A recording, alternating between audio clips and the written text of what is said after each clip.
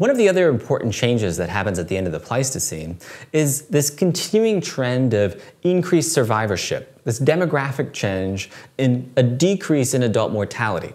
So work by Kaspari and Lee has suggested that if you look at the dentition of Pleistocene hominins, so for example, if you look at basically what stage of dental eruption individuals are at the time of death. This is ER 1813, a Homo habilis from the beginning of the Pleistocene, and you can see that its third molars are just erupting. So this is an individual that died as probably a late teenager. By the end of the Pleistocene, and here's a specimen from Herto in Ethiopia, one of the earliest anatomically modern Homo sapiens we have, and if we see its dentition, you can see that it's actually worn all of its teeth fairly heavily. So all of its teeth are in, first molar, second molar, third molar, but the third molar is heavily worn, meaning it's been there for a while. So this suggests that this one is an older adult individual. And if we look at that ratio of older adult individuals to younger adult individuals, like 1813, we can see that as we move throughout the Pleistocene, by the time we hit Neanderthals, we begin seeing an expansion in the ratio of old adults relative to young adults. By the time we hit anatomically modern Homo sapiens, we see a huge expansion in the ratio of old adults to young adults. In other words, more individuals that reach adulthood are reaching older adulthood. So the rate of mortality for younger adults has decreased significantly. This demographic change is hugely important for how we think about evolutionary processes, particularly in the late Pleistocene. Now, you recall from the very beginning of the semester, I introduced you to some basic aspects of demography. And one of the things I showed you was a mortality curve.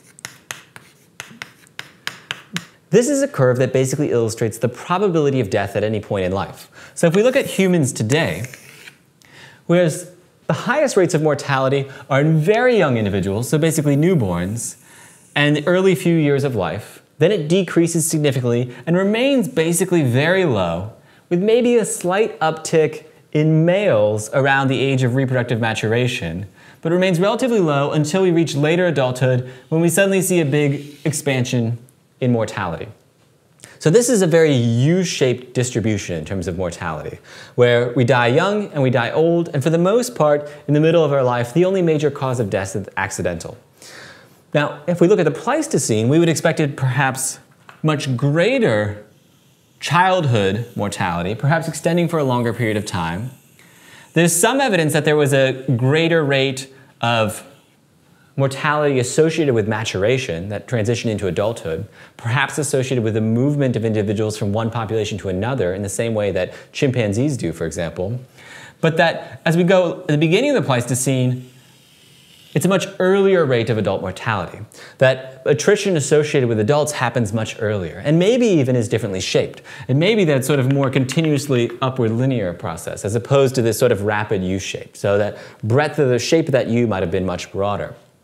But at some point in the Pleistocene, and again this is something that we see mainly happening at the end of the middle Pleistocene and into the late Pleistocene, we see a big expansion in adult survivorship. We suddenly see more individuals who are young adults making it to the age of old adults. So this is going to have big consequences for the overall structure of populations. Now, it's also possible that at the same time we're seeing some reduction in juvenile and childhood mortality, so the ratio at which young individuals are surviving. If old individuals are doing a better job of surviving, it's possible also that they're doing a better job of keeping young individuals alive. This might mean you have more individuals reaching adulthood and more individuals reaching older adulthood. The net effect of this is that suddenly you're going to have expansion in population size. The overall size of populations is going to be much larger because more people are surviving. This is going to put pressure then on actually the amount of resources populations need to extract out of their environment to survive. That notion of ecological intensification that we've talked about before. But it's also going to change the structure of a population. Suddenly you're going to have more older individuals hanging around. More older individuals who might even be grandparents. Individuals who have survived long enough to have children and to see their children have children. And this sets up the possibility of transmission of information, transmission of knowledge across multiple generations. Not just from parent to offspring, not just that kind of passive learning, for example, that we see in apes, where we have mothers in very close contact with their infants, or even the kind of active learning that might have developed in the Pleistocene, where we had individuals instructing their children, but individuals conveying information not just to their children, but to their grandchildren. And this has importance not just because grandchildren can sometimes help raise those kids, maybe do a better job of keeping those kids alive by keeping them away from predators while the parents are out collecting food, but they also can convey information across a longer range of time. If you have suddenly grandparents alive, instead of having 20 or 25 years of active knowledge as an adult, basically your lived experiences as an adult in the Pleistocene, suddenly you might have 40 or 50 years of lived experience.